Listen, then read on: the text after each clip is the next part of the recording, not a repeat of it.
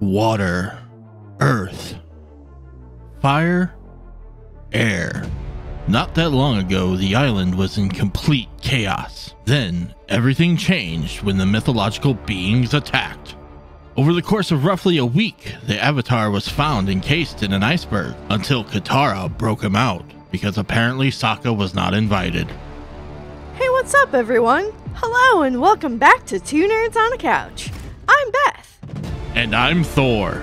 The Avatar Elements event is here, plus there's some other news in the world of Fortnite.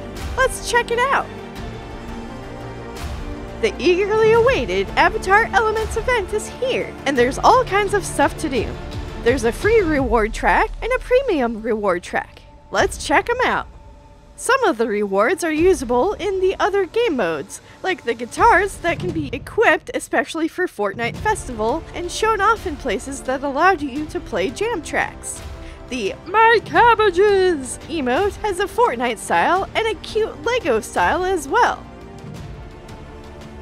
In the free track, you can earn 4 levels. Gaining enough chi will grant you Sokka's space sword as the final reward in the free track.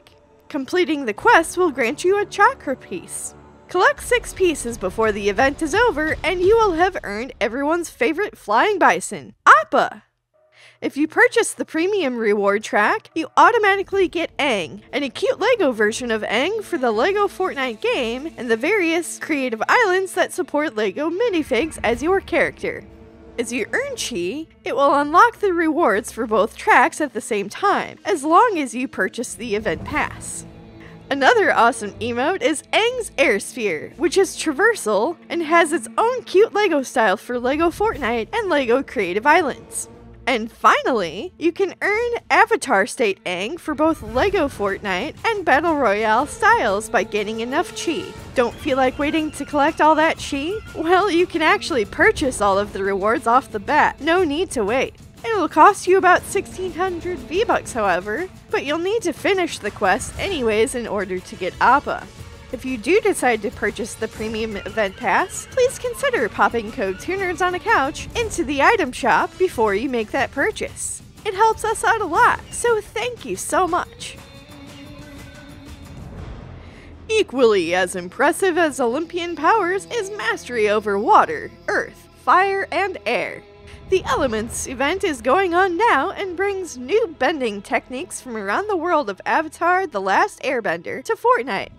Elements runs until May 3rd, 2024 at 2 AM Eastern. While the event is going on, the Olympian powers are partially vaulted. What do we mean by this? Well, the Chains of Hades, Zeus's Lightning, and the Wings of Icarus are all vaulted from Battle Royale modes, except for Creative Islands and Tournament playlists.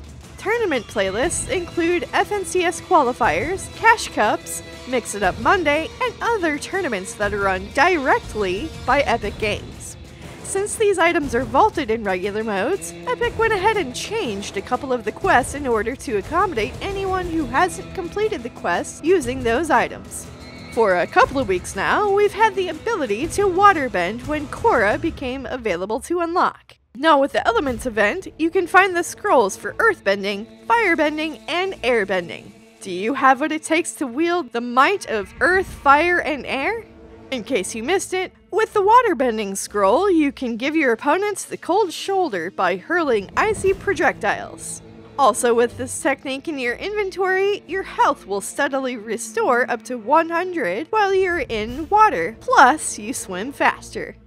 Find the earthbending scroll to summon chunks of earth to hurl at foes, or use them to create defensive barriers. You better put oven mitts on when you find the firebending scroll, because with this hot ability, you can produce flames to launch arcs of fire towards foes, or slam down from above in a fiery explosion, with a little bit of a kickback. And a fantastic detail with the airbending scroll is that because the monks in Avatar: The Last Airbender are passive, which means they typically choose the path of non-violence, so when you find an airbending scroll, you won't be doing direct attacks, but instead you can harness the air around you to enhance your mobility. Use air wheel to travel great distances, or air jump to launch yourself and nearby players into the air. This is one of the best mobility items we've had in the game, in our opinion. Just a heads up, the elemental bending abilities are not in tournament playlists, but the Olympian items remain in tournaments. Where are you going to find the elemental scrolls? You can find them as ground loot and in chests, but a guaranteed way to locate the scrolls is by going to one of the new temples around the island. Water, earth, fire, and air shrines have appeared across the island. Head inside one and open its bending scroll container to wield that shrine's associated bending technique. You can even find Toph, Zuko, Katara, and Aang around the island as NPCs. Toph can be found in the Earth Temple to the west. Zuko is in the Fire Shrine to the northwest near Rebel's Roost. Katara is in the north between Lavish Lair and Classy Courts. And you can find Aang near Brawler's Battleground. There are other shrines around the island that hold bending scrolls, and some random locations have them as well. There is one more guaranteed location for you to find some elemental mythics: the Rift Island. Did you know that if you capture the Rift Island, it will gift you with various elemental mythics? It's definitely going to be a battle zone up there. Feeling the need to knock over some cabbage carts? Well, you're in luck because there are a ton of them around the map. Here's a look at the spawn locations thanks to Fortnite.gg. By the way, if you need a map to play, or even just go AFK in, we've got our map code in the notes and in the pinned comment. Thanks for checking it out. We started out the event by having Katara's Water Chakra quests. On Monday, Toph's Earth Chakra quest will be available. A few days later, the Fire Chakra quests with Zuko, and then Aang's Airbending Chakra, followed up finally on April 25th with the Light and Sound Chakra quests. Make sure you have everything done by May 3rd before 2 AM Eastern so you can get the Appa glider.